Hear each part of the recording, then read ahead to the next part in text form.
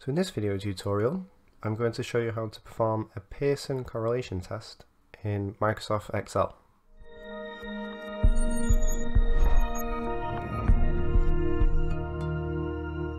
So to start off with, I'll introduce you to my example dataset. So in this example, I have two variables of continuous data, one of participant ages in years, and the other is participant's BMI. So the first thing you want to do is to calculate the Pearson correlation coefficient. So to do this, in the first cell, so you want to type equals Pearson, open bracket, and then you want to click and drag the first data set, and then add a comma, and then click and drag the second data set. Close the bracket, and then press the return key. So this is the Pearson correlation coefficient value for the my data set. So this value ranges from 0 being no correlation whatsoever to +1. So this is a perfectly positive correlation between the two variables. And there's also -1, which is a perfectly negative association between the two variables. So a value of 0.76 indicates that there's quite a good positive correlation between these two values. But how do we then get a p-value from this? So I'm going to show you how to do that now. The next step, you want to calculate the n number. So the n number is the number of pairs in the test. So you can either manually count this if you only have a few observations, or you can use Microsoft Excel's count function, which is equals count, open bracket, and then click and drag all of the values down. Close the bracket and press the return key. So the next thing to do is to create what is known as a T statistic, because then we can use this T statistic to create a p-value. To create a T statistic, what we need is to use the correlation coefficient.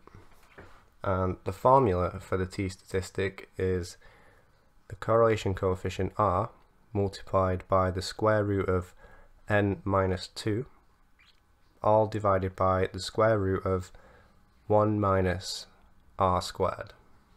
So what I'm going to do is to do equals, open bracket, r, which is this value here, the correlation coefficient, multiplied by, and then open bracket again, square root, n, which is 11, but I'm going to click this value here, minus 2, close that bracket again, and then close that third bracket, and all of this is divided by, open bracket, the square root again, 1 minus correlation coefficient squared, so to the power of 2.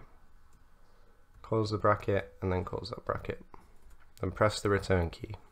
So the T statistic in this case is 3.5269.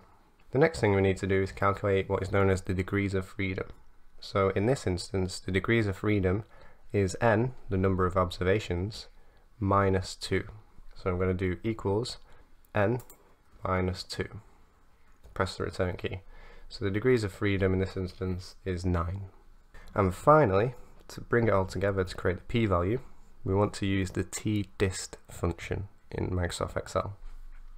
So you do equals T-dist, open bracket, and then you want to click the T statistic for the first part of the function, comma, and now the degrees of freedom, which is what we've just created, and then the tails. So this can either be a one-tailed test or a two-tailed test.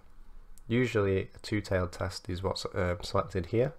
So what I'm going to do is select the value 2 for a two-tailed distribution, close the bracket, and then press the return key.